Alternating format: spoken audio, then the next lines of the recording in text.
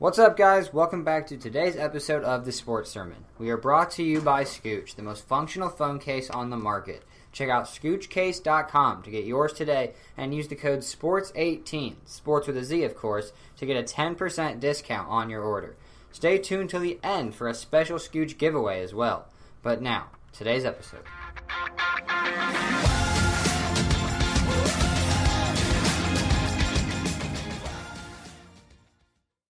So we're here today to talk about the Memphis Grizzlies. I am Jason Gandhi. I am joined today with Dan Majors and Dylan Staggy to, like I said, talk about the Memphis Grizzlies. Before we get into the Grizzlies, though, I want to tell you where you can find the show. You can follow it on YouTube, iTunes, and Spotify, all three of those bad boys. Also, you can follow me on Twitter at jgandhi2425. You can follow Dan on Twitter at dmajors44 and Dylan on Twitter at staggydylan.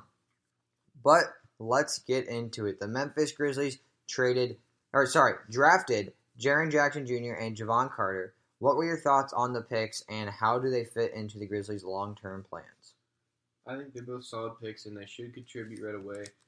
But for me, this doesn't quite move the needle for the future for the Grizzlies.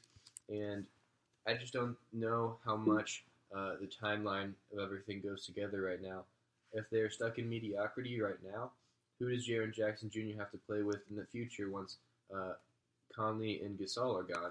And if you do decide to move on from those two, who's taking on either of them with their age, contracts, and now injury history? So I think there's a lot of questions for the Grizzlies to be asking. So I thought Jaren Jackson was one of the safest picks in the draft, and he'll be a solid starter for a long time.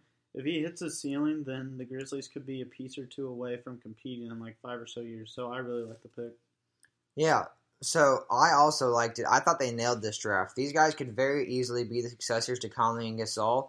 Carter embodies the motto of grit and grind more than anyone else in this draft class. And as Dan said, Jaren Jackson Jr. is one of the safest picks. I thought they absolutely killed the draft, and it's going to be a big reason why their future is getting brighter and brighter.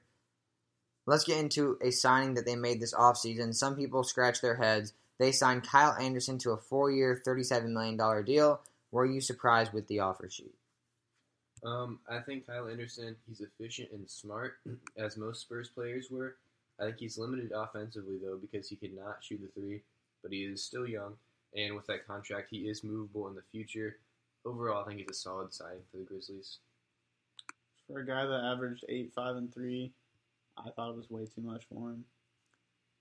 Yeah, so I originally thought, ooh, that's a lot of money. I thought the Grizzlies were kind of done giving out a lot of money to average wings at Chandler Parsons.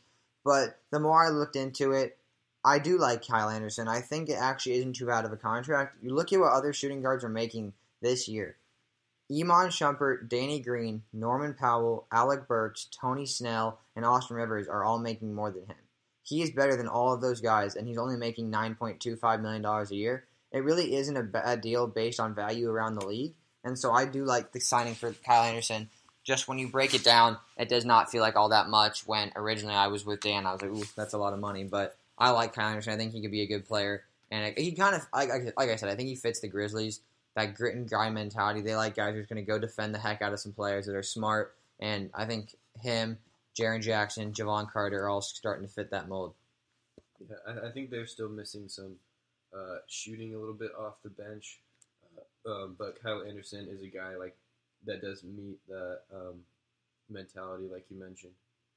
Yeah. Let's go into my last question that I have for you guys. Basically, they get Mike Conley back with Marc Gasol. Is this a team that could surprise people come April and May? What are your expectations for the Grizzlies? I don't really think that they'll be in playoff contention this year. I think the West is considerably better since the last time that Conley and Gasol made the playoffs, and their team hasn't gotten better around them. Plus, they're both coming off injuries, and they're both over 30 now. See, I think they definitely could be a playoff team this year. They have the same core in Conley and Gasol from 2 years ago. Last year they showed how good Mike Conley really is and how valuable he really is. They dropped 21 more games in their playoff year without him. Now they benefit from Conley being gone.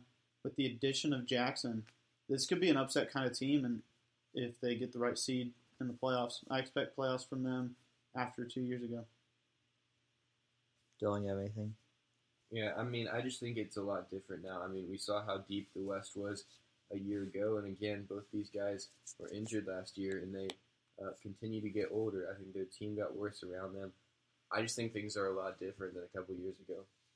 I mean, I feel like the West was just as deep 2 years ago than it is now, but I don't know. Like, I mean, I feel like it was mostly just Conley that was gone last year, and they also get Jackson back. Like, Conley was gone. They dropped 21 more games. Conley's back.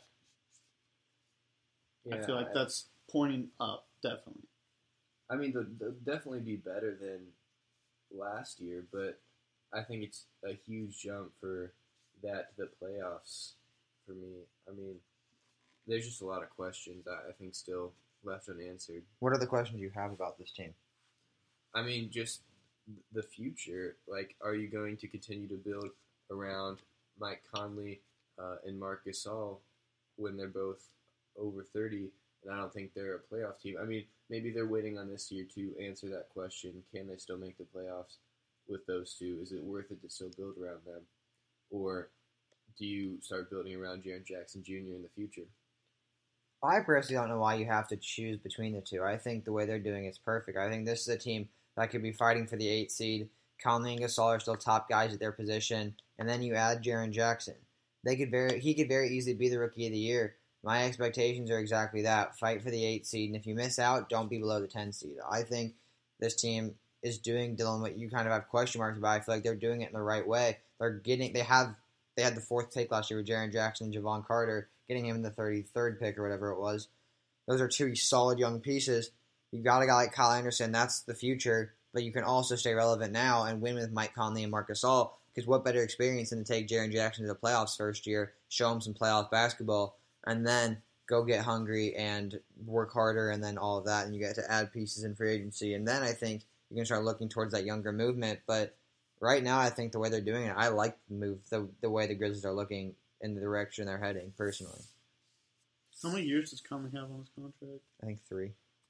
Yeah. But Dylan, were you going to say anything? I'll keep looking while I look. Yeah, I mean, for me, I think this team got worse, got older, and the West has gotten better since their 2015-16 and 2016-17 seasons, when even then they won 42 and 43 games and were the 7th seed both years. I think there's multiple teams that could pass them up even from those years. But, like, what's different about 2 years ago, like, from the team perspective? Conley and Gasol are older. Conley's only 30. I That's mean, prime and coming off an age. injury. I mean, things are different for me. I mean, people have come off of injuries before and been just fine, so I don't know why you wouldn't expect the playoffs, I guess. So Gasol's 33. That one, I think, yeah, you can say maybe he declines a little, but I think Mike Conley will be. So I think it's just easy to overlook Mike Conley because he's been hurt and like he doesn't do anything flashy. he's a very underrated player. Yeah. And he was very underrated until he got that contract, and then, like, Then he was too overrated. Then it was, yeah. So, yeah, he's a very underrated player. I like him a lot. Dylan, is there any way they can make the playoffs this year? Or even touch the playoffs? Like, sniff them? I would not say it's very likely at all. Really? Yeah. I mean, I guess we're just kind of have to leave it there. I don't know. I mean, there's not much else to say besides just, like, wait and see, because it seems like, I mean, personally, I give the credit to Jaren Jackson. I think he could win Rookie of the Year, and I would not be surprised for 1 second. I mean, he can shoot the three. He's going to lock down people defensively. Him and Mike Conley, and then whatever Marc Gasol, I feel like, I guess for me, Jaren Jackson replaces what Marc Gasol could do. And anything you get from Marc Gasol is gravy. Like, I feel like you get Mike Conley, Dylan Brooks. They traded Ben McLemore and got Garrett Temple, who's a heck of a shooter. So now they go Mike Conley, Garrett Temple, Dylan Brooks, Jaren Jackson, and Marc Gasol. Now you've got two top of their positions. Marc Gasol, who I think will still be fine, and then a great shooter in Garrett Temple and a good 3-and-D guy in Dylan Brooks. I don't know. I think that's enough to compete for the 8. Like, I would take that equal with, like, the Spurs of some sort. I think they can compete with the Spurs. I mean, in their own division and stuff like that. Yeah, all right. All right, yep, that's going to wrap this one up. So I mentioned Scooch in the opener.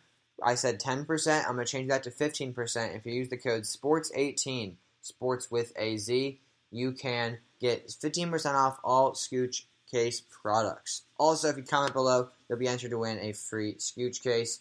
Make sure you comment and subscribe, and you will have a chance to win that. Thank you so much for listening. We will see you guys later.